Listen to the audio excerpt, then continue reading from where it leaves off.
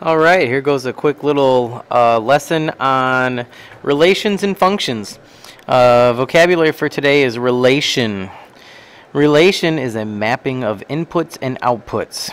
Okay, kind of like a little relation machine. You put something in, you get something out. An input is your domain. It's the independent variable which we will most commonly use as x. Output is your range, your dependent variable, because it depends on what you put into the relation or the function. That's most likely going to be y. Now, a relation is a function if and only if exactly one output for each input exists. That kind of means, think of like a pop machine is a function. If you went in, put in your dollar, you press Pepsi, you get a Pepsi. You go back, you put in a dollar, you press Pepsi, you get a Pepsi. What if you went in, you put in a dollar, you press Pepsi, and you got a Mountain Dew? That's not supposed to happen. A function is supposed to have one output for every input, and that's it. So there's a couple of different ways we can look at functions. We've got functions by mapping. Mapping is kind of like where you just take your inputs and your outputs and you list them and you just draw arrows to each one. And another thing we can do are tables. You've seen T-tables before, XY tables, input-output tables. They're pretty much the same thing except for a mapping. We just draw arrows. Tables, we actually just list the ordered pairs or the coordinates. So the first function, it says basically are these functions.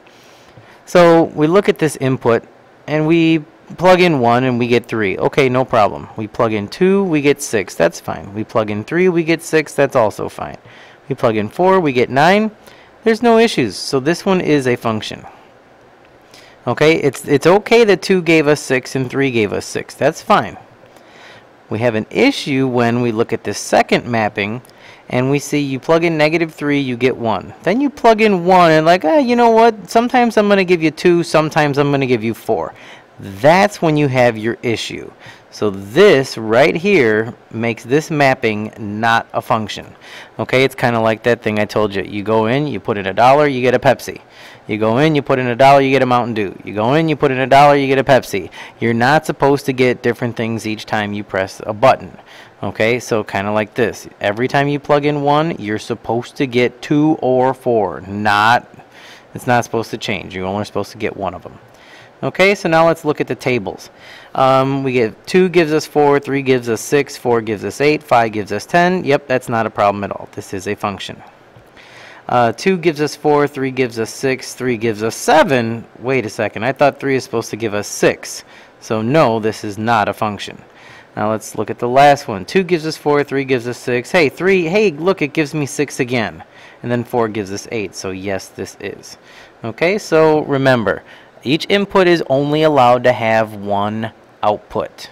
So every time you plug in 3, you better get 6 for these last 2 examples here. Okay? Graphs, vertical line test. Is the relation a function? So remember, each input, x, is only supposed to give you one output, y. So how can you tell if a graph is a function? With the vertical line test. All you have to do is draw vertical lines left to right, and it better only touch the graph once.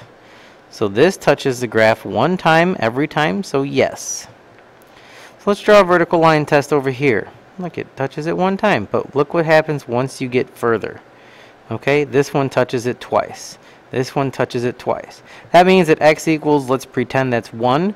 You might get 5 or -5 or 5. It's not supposed to give you 2 different options. Each input is only supposed to give you one option. So this is no. It failed the vertical line test. It only will touch it once if it's a function. So why don't you go ahead, take a few seconds to try the last 3 on your own. Press pause. Press play when you're ready. Let's go. Vertical lines, only one time. So this one you should have said yes.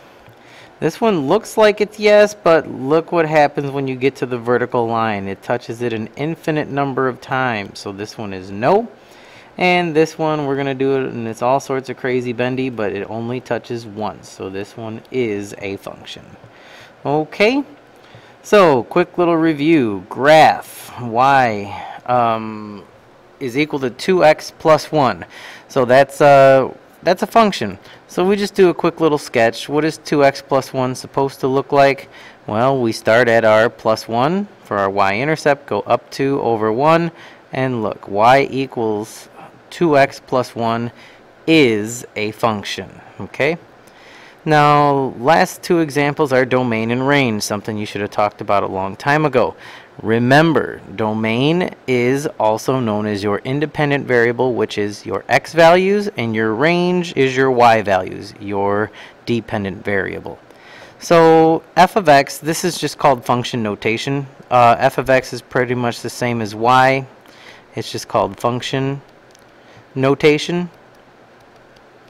So f of x is equal to the square root of x. What's our domain? Well, the easiest way to think about domain is to think about what you can't have for x. So let's think. Are you allowed to take the square root of a positive number? Yes. Can you take the square root of 0? Yes. Can you take the square root of a negative? No. So our domain is x has to be greater than or equal to 0. That's your domain. Now let's think about range. What is the square root of 36? 6. What's the square root of 0? 0. Is the square root of 100 negative 10? No, it's 10. So y is going to be greater than or equal to 0 as well. Okay, let's try this next one. Think about it for a second on your own. The function of x is equal to 1 over x minus 3. So we don't have to think about positives and negatives, but what do you have to think about when you're dividing? What is x never allowed to be in this particular example? You're right. X is not allowed to be 3 because you cannot divide by 0. So it's not 0. X is allowed to be 0 because that would just be 1 over negative 3. But if x equals 3, then we have 1 over 3 minus 3, which is 1 over 0, which we know is undefined because you cannot divide by 0. So your domain is all real numbers except for x cannot equal 3. So the proper way to write this would be all real numbers except x cannot equal 3. So what's our range going to be? Well, we can divide 1 by any number except for, obviously, what we said, 0. So our range is going to be any real number except for y will not equal 0. Because can you divide 1 by any number to get you 0? No, you can't. Okay, so that concludes our little quick lesson on relations and functions. We are going to be going a lot deeper with these in the next few days. So hold on. If you have any questions, you know where to find me.